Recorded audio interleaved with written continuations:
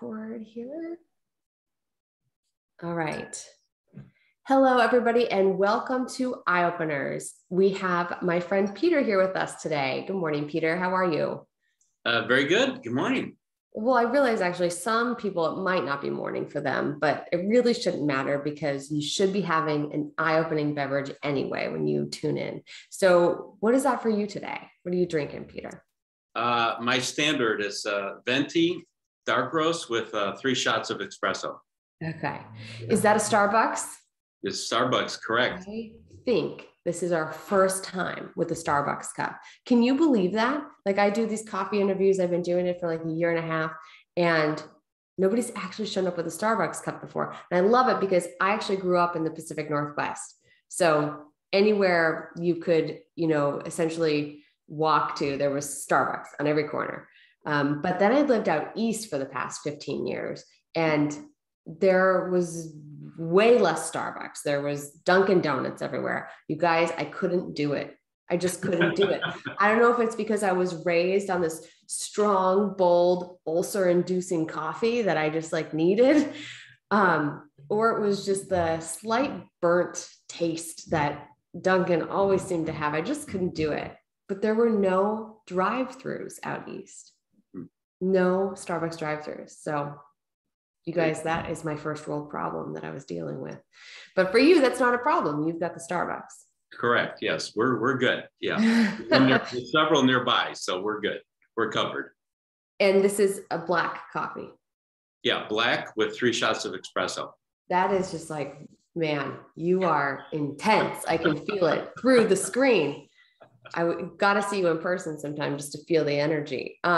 Absolutely. I'm on day 3 of black coffee. This is new for me. Okay. It takes a little bit of getting used to. Mm-hmm. Yeah. But, well, it started years ago, black coffee, because as an architect, we would go to construction offices out in the field. Yeah. And there's no way I was going to put that fake creamer in the coffee. The ones that sit out all day, you're like, how is this real? Right. So I'm good with the black. Yeah. That's awesome. Okay. Well, my trainer, nutritionist person just said, you just got to get rid of that dairy. We got to take that crutch away. So I'm trying it. I ask my clients to get really uncomfortable and try new things. I got to do it too. So this is my edge today. But I heard you have 2 drinks. Correct. Yes, I have some fresh squeezed beet juice. Fresh squeezed beet juice. The question is, are you doing the squeezing? Yes. Yes? Let's see your hands then. Because if you mess with beets. Well, this is after a workout and after a shower. Okay. So yeah. I feel like my hands are red for days when I cook with beets. But maybe it's just me. Maybe I'm doing it wrong. We have the mother of all juicers. So that thing cool. is a machine. Yeah, that thing is a machine. I love beet juice. That's awesome. So that's another first. Full of firsts here, Peter. Okay. Love it. Fabulous. So I want to give you a real introduction now. People are like, okay, enough with the guy with all the espresso shots and the beet juice. Why should we care? Why are we tuning in? Well, the truth is that Peter is kind of special because of the way that you have been living your life, aligning it with your values and what you really want to create for yourself, along with your professional life and the business you've built. So guys, you're going to want to pay attention to how he has done this. But a kind of formal official bio, if you will, is that Peter is the president and founder of Circle West Architects. You guys develop the needs and aspirations of your clients with inventive, engaging built environments. You listen, you collaborate, and are passionate about your work. How did I do? That's kind of brief. Is there something you want to elaborate on before we jump into all the questions? No, that's good. I'll just go with that. Yeah, that's okay. How many years have you guys been in business? I founded the company in 1992, so this August will be 30. 30 years. What are you guys going to do? Is there going to be a party? Oh yeah. Yeah. We're working on that. We're working on it. Yeah. Very cool. How exciting. 30 years. You know what I love about having my super veteran business owners on here is that one, there are endless stories about things that have happened in your business, but there is such a, in my opinion, a kind of like calmer, more settled in demeanor that my veteran entrepreneurs have about them, that I find really reassuring. I'm only 10 years in, just shy of 10 years. And a lot of my clients are less than that. And there is this like unsettledness about the up and down uncertainty and the roller coaster that they're still kind of getting used to riding, and myself too sometimes. And I just feel like there's more of an ease about the people who have been at this longer, that maybe you have found a way to get off the roller coaster or just like go for the ride, I guess, and like let go and just enjoy it. What do you think that is? Do you experience that yourself internally, or maybe you just make it look cooler than it feels? Yeah, I think in part I would agree with you. In other words, the years do settle you down, so you don't go as high and you don't go as low. But what motivates me is I think Bill Gates said a quote a while back that I always have in my mind is fear is the greatest motivator. So with our company, with myself and how we've grown and how we started, we never had a safety net. I never had a safety net in a way. So that mindset has always propelled me and us to achieve some spectacular achievements, in my opinion. And you're speaking financially is what I'm assuming, right? So Yeah. there was no financial safety net. There was nobody coming to save you if this didn't work out, or if, you made a big mistake. Yeah, correct. Exactly. Yeah, absolutely. So, as we grew, as we started, it was very small. And then as an architect, and then we, gradually it step by step, we got involved in larger projects, and then we kind of catapulted to another level. And then, that really honed our skills, and my management skills. So let's talk about that catapult. What happened? What would you attribute that moment in growth to? Let's break it down, because a lot of our listeners, they haven't had that catapult yet, and they're holding on, right? And they're on that roller coaster ride, and they're anxious about it. So help us understand, like, what brought you to that catapulting moment? What things happened, or what evolved in your leadership or management or whatever that allowed that? Well, let me start a little bit backwards. So when as a younger architect in Chicago, I worked at a great firm, Hullabur & Root. And within that firm, so at the time it was a very large firm, they're still very successful. And but you're working in a team environment. You're working, and you're involved with the team, no question about it. But then when you break out on your own, it's a totally different animal. It's a totally, you're responsible for every minute decision. Buying a pencil, anything like that. So I always, personally and professionally, I always love a challenge. And I love challenges. I love challenging myself, and to aspire to greatness and to excellence. And, how do you do that? And it's not, there's not always a clear, organized, rational path. Like, you do these 5 things and you're going to be great. It's not exactly like that. Right. And so it's a little bit that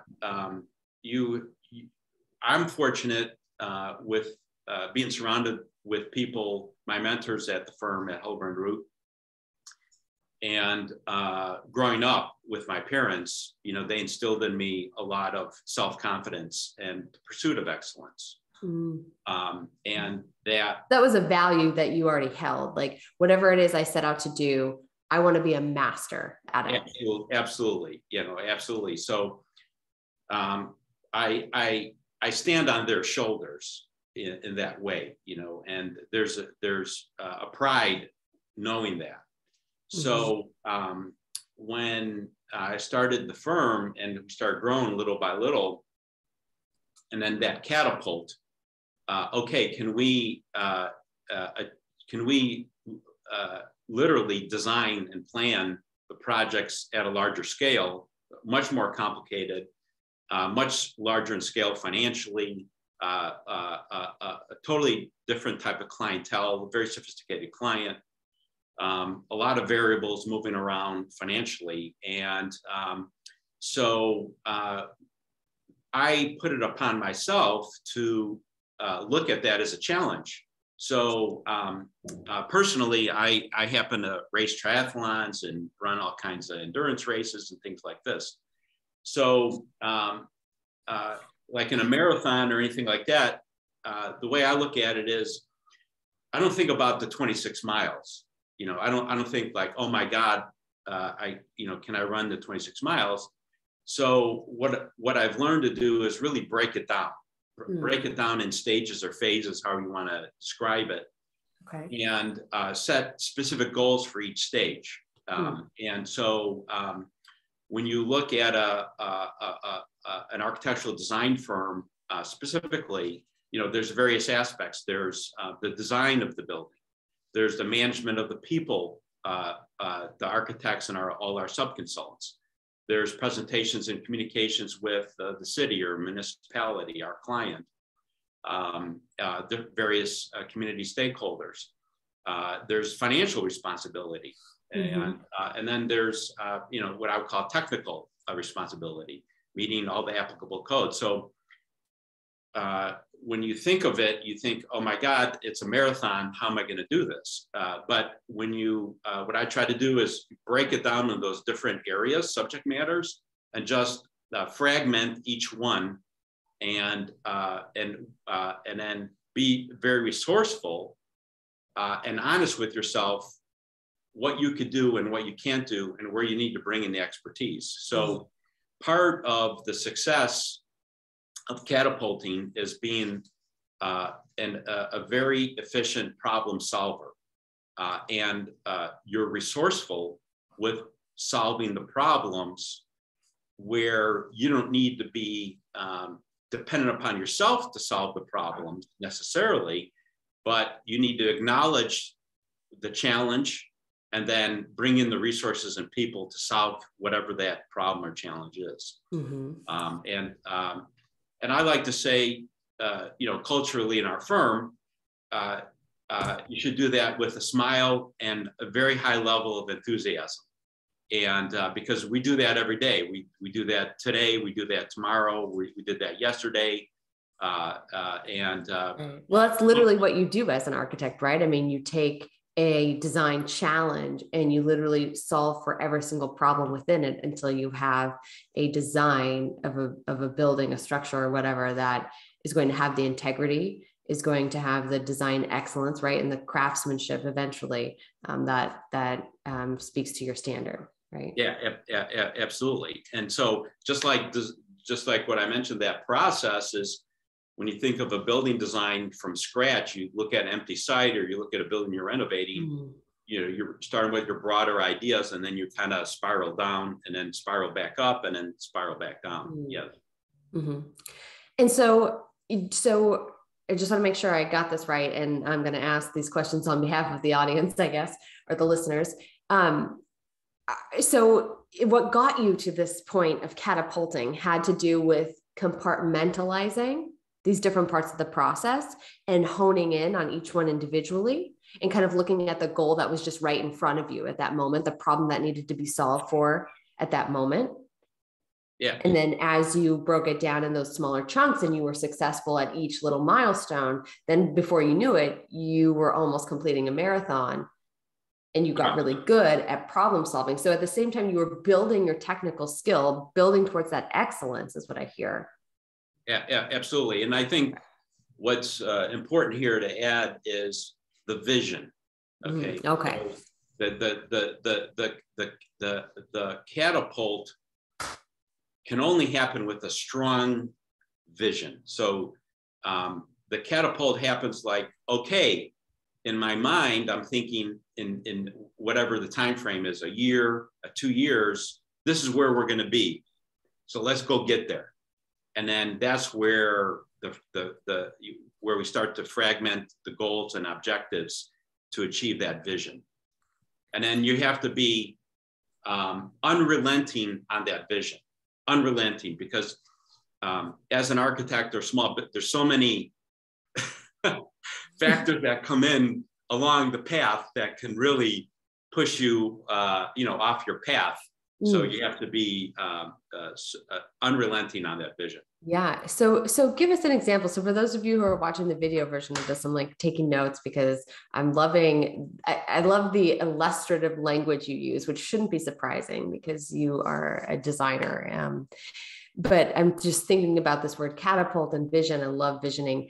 So give me an example of when you had to be unrelenting in your vision and in your focus to get to those catapulting moments, because this is where I think people can get really off track. I work one-on-one with entrepreneurs in these situations all the time, and we have a certain scope and we have certain priorities we're focused on, but something always happens that wants to steer or pull the leader away. And it's so important as the entrepreneur, as the top leader in the organization, that you model this commitment and this focus, right? And saying no to everything else. So give us an example of along the way here when you were just before that catapulting moment, where people were trying to, or things, whatever, the universe is trying to pull you off track, but you were able to come back. Mm-hmm. Well, there's a number of those moments, but perhaps in the beginning, one of our first larger projects, our clients, they came to me and we were looking at planning a small city center, very urban, what we call pedestrian friendly, mix of uses, retail, residential, and office. So we were planning that project, and just so happened, right across the street, they're planning another project. However, they weren't hiring us. They weren't as the architects. And but I did inquire as to why, what they're doing, and they were struggling. The same builder, like same developer group? Same developer, same client, yeah. But they hired us for one project, and they brought in somebody else, to do the other. This is what happens sometimes. Okay. Yeah, and seems a little disjointed. Yeah, it was just disjointed. However, given my technical skills, and this was in the mountains, and I don't want to get too technical with you in the audience, but so they showed me. I said, well, can you show me what you're doing over there? And they did, and it was to me, it was a failure. Like it was a horrible. It wasn't a good solution in any way, environmentally, design-wise, to achieve that client's objectives. I said, hey, if you don't mind, I'd like to look at this a little bit and let me get back with you and show you some ideas. So they said, fine. So what we're able to do is when you're planning large scale projects, what I mean is multi-acre projects, one of the horizontal, or what we call the cut and fill, how you move, how much earth you need to bring in, how much earth you need to move, is a significant factor, planning factor in all of this. Sure. It's not necessarily high design, which is what we're known for, but we're a little bit like Michael Jordan. In other words, everyone thinks of Michael Jordan when he scores 60 points, but they don't think about how good he is on defense. So think of us like that a little bit. Got it. Well, I imagine if you don't have the foundation done properly, that your buildings wouldn't fare very well. So I get that, the unsexy part. So yeah, it wasn't as sexy, but it solved the problem. So what we're able to do is design the second project that we were involved in with, and extract all the earth that we needed to make that new design work, and fill it in on the project that we were originally hired for. So it's what we call balanced sites, which is the most ideal, optimal relationship you want, architecturally and financially speaking, because you're saving earth, you're not bringing in extra earth or moving earth in a different way. And so that catapulted us, if you will, to a whole nother level with our client. Like he had no idea we had that ability to look at it in that way. So that was just one of the catapult steps. And another one here, in Arizona, one of our, we were hired to plan and design a city center, small town center for a master plan community out here. Mm-hmm. And the client at the time, they purchased 9,000 acres originally. Our scope was only 30 acres, but it was a significant part. In any event, when I first met with them, they had these grand vision statements in their office, like we want to be one of the best developers in the country. These types of vision statements you would see. So in a client like this, so I took that at heart. I took that seriously. Yeah. And I told them that. I said, well, okay, if this is your mission, this is what we want to do. Let's go do it. Mm-hmm. So what happens along the way is sometimes you get so unrelenting on your vision. Honestly, you're rubbing some people the wrong way, and not that you're ignoring them or you're not communicating with them, but to educate people into a new space, especially in an environment that hasn't seen innovation, planning and design innovation is a bit of a challenge.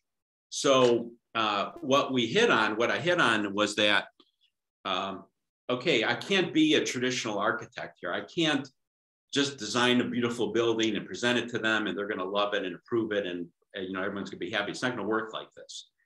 And because they're not going to understand the intent. So we backed up and we said, okay, everyone loves a good story. Everyone loves a good story that they can understand and they contribute. So I abandoned all the architectural vocabulary and all the illustrative language that you mentioned, all the colorful architectural language. I said, let's get rid of all that. Okay, let's just tell a good story. Mm-hmm. And so what we did is on that specific project, I spent a couple of months just doing research of the history of the area. It was originally it was a working ranch and all this and the family. So basically what I did is I wrote a screenplay, a fictional story based on factual information. Mm-hmm. And we presented that story and timeline to our client in a design meeting as a framework. So what I want to be careful how I present this to you and the audience is it wasn't where we wanted to be fictional. We love respecting history, but we want to be innovative and looking towards the future. Sure. And and I'm sure there were gaps you had to fill, like information gaps, and so they do that all the time, right? And like true story, like movies or documentaries or whatever, they're forced to and to make it more engaging, right? So I just want to make sure that I got this. So instead of like, hey, you guys are the architect, we're the developers, we're going to hire you, like let's do this big project, and you show up with the screenplay instead of like drawings or something. Well, okay, we had drawings to reinforce the screenplay. Okay, this is incredible. So you realized that you wanted to take them through an experience of living in the community, in the development that you guys were about to create. Yes. And then Genius. The beautiful thing about that is then they started participating in the story. They're like, well, Peter, if this happened, then why should this have happened, right? Mm. And so the story was simply a framework, and then everyone can get engaged. And then sometimes as an architect, if we present something, people feel timid telling us that they don't like something or they don't like a color or whatever. Yeah. But with the story, I removed myself from that position altogether. Mm-hmm. And it was all about the story, not about Peter. Yeah. Or Circle West Architects. And then at that point, once everyone got engaged in the story, we were off to the races. We couldn't finish that project fast enough with them. They loved it.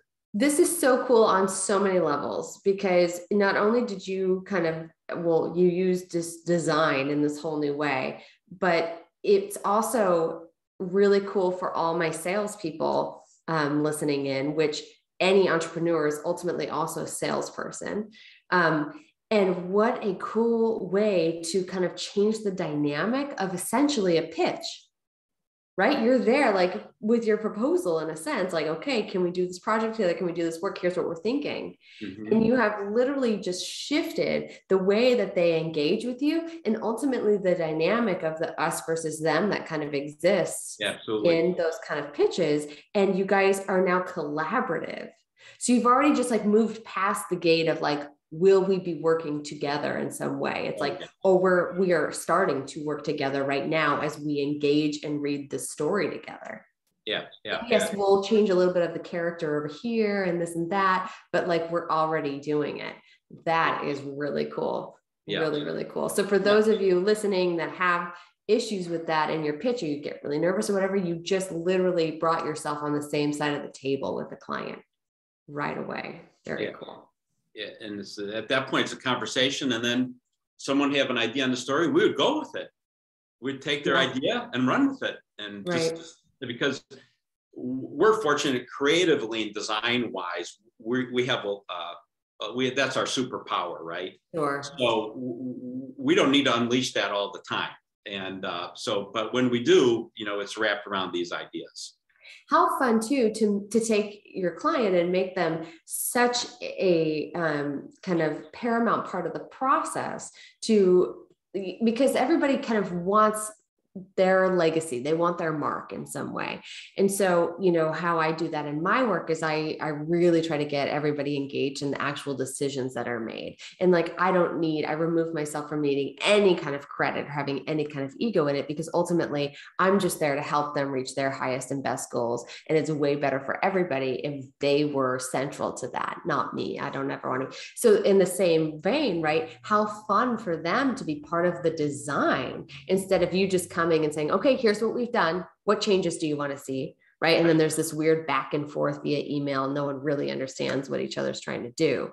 But you've really made them central to it, engaged in it, bought in. And now at the end of the day, they get to say, oh yeah, like I was part of this, and look at how amazing it is. Clients really love to have that experience. So yeah, I like to call that experiential design.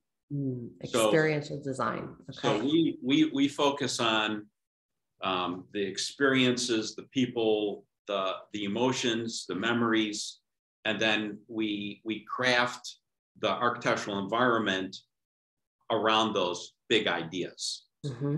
Mm-hmm. Because what I tell my clients is, we all get attracted to a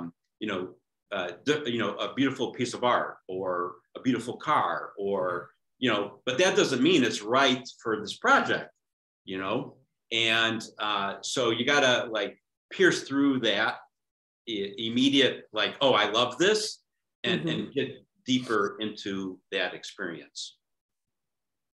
Got it.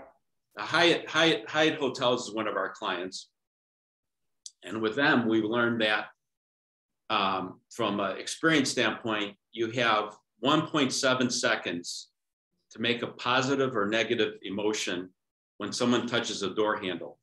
When someone comes in the front door of a hotel or the room, you have 1.7 seconds. Consciously or subconsciously, someone's gonna make a decision. And if it's a negative decision, it takes a lot of work to get them back into the positive. Mm-hmm. So it's how we process our design thinking. Right.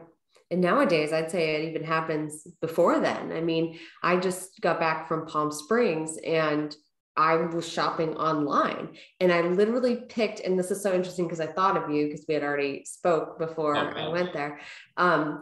I chose based on the building and based on the photos, but it was so unique. It was so architecturally unique compared to you know, the other buildings that were more, I guess, traditional, like legacy type buildings for Palm Springs, like the Colony or the Parker or whatever. But this was really interesting and fresh and new.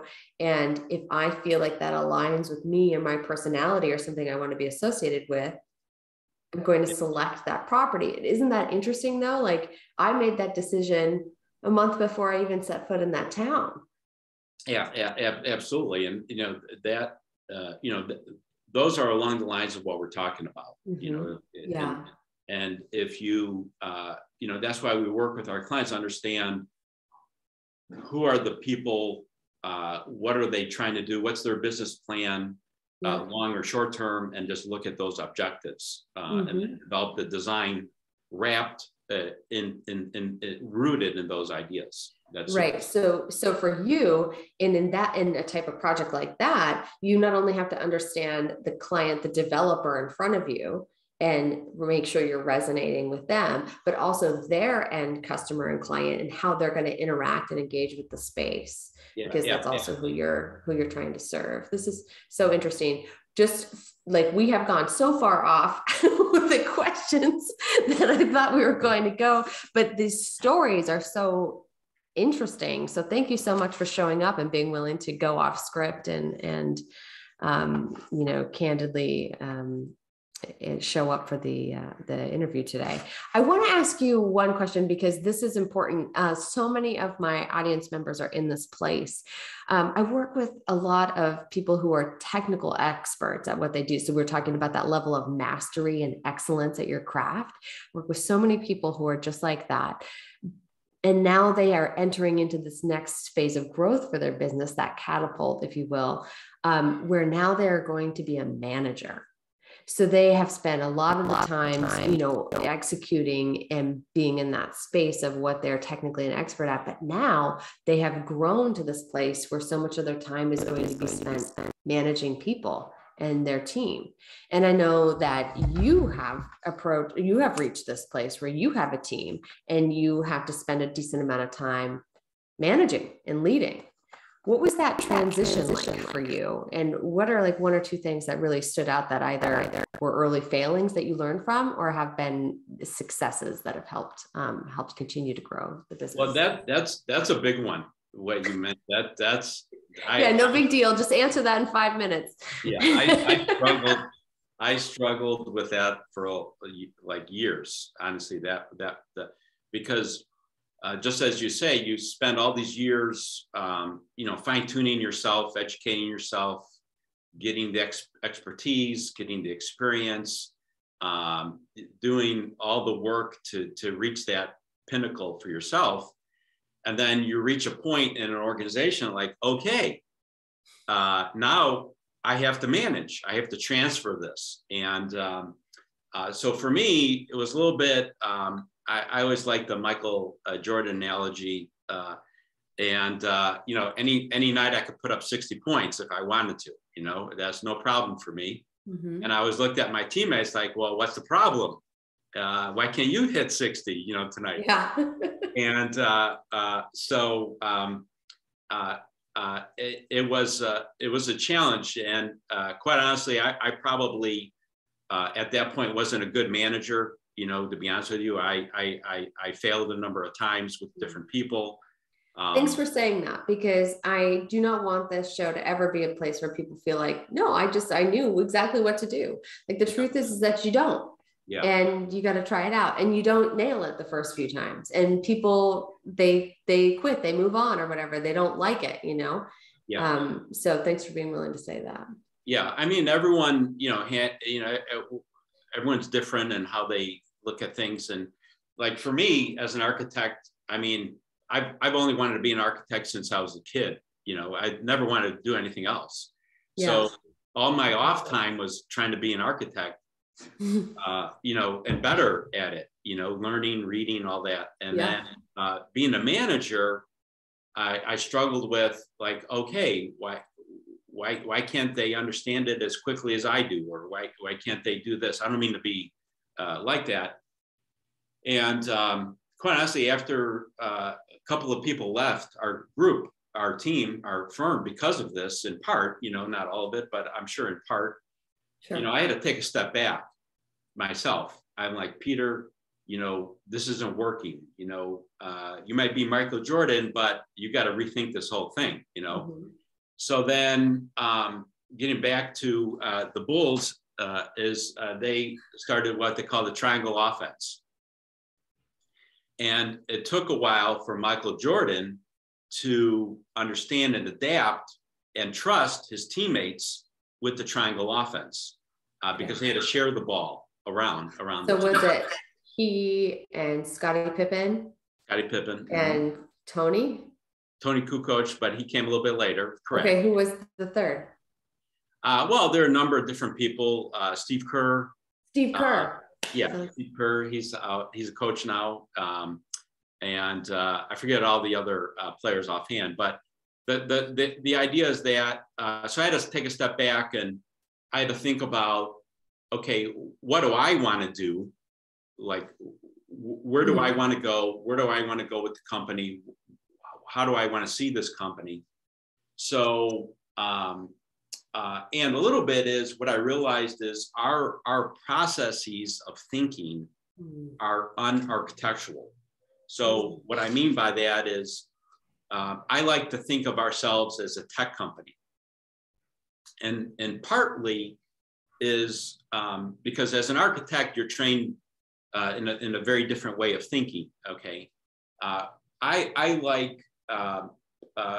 like putting pressure on myself, what I call positive pressure, where you're growing, you're challenging yourself, and you're moving along at a healthy pace. Right. So years ago, I heard this quote of the speed at which tech companies work, okay, generally speaking, goes something like this: is you accelerate twice as fast every 6 months at half the cost. So that phrase is embedded in my mind, okay, every day. So I'm thinking to myself, okay, Peter, how are we innovating? What are we doing? What are you doing? How are you treating your team? How are you educating your people? So where I'm going with all this is what I realized is there's a certain type of mindset that I look for to join our team, generally speaking. I mean, there's a wide range, don't get me wrong.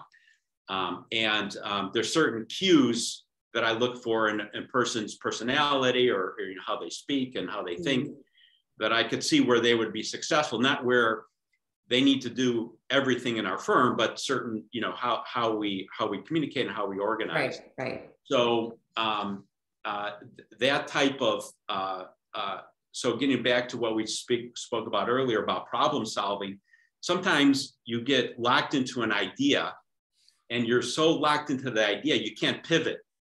And sometimes you need to pivot very quickly, drop whatever you were thinking and move on. And that type of thinking is what I like to embed and nurture in our group. Because Got it. So in order to kind of like be successful in this new place in this leadership role versus just the architectural role, you had to hire for people with this mindset in order to be able to delegate, innovate, solve problems, create process in the way that you knew would grow your company successfully. Yeah, and then I invested heavily in our processes, super heavily, like our culture, how we think, how we communicate internally, how we communicate externally.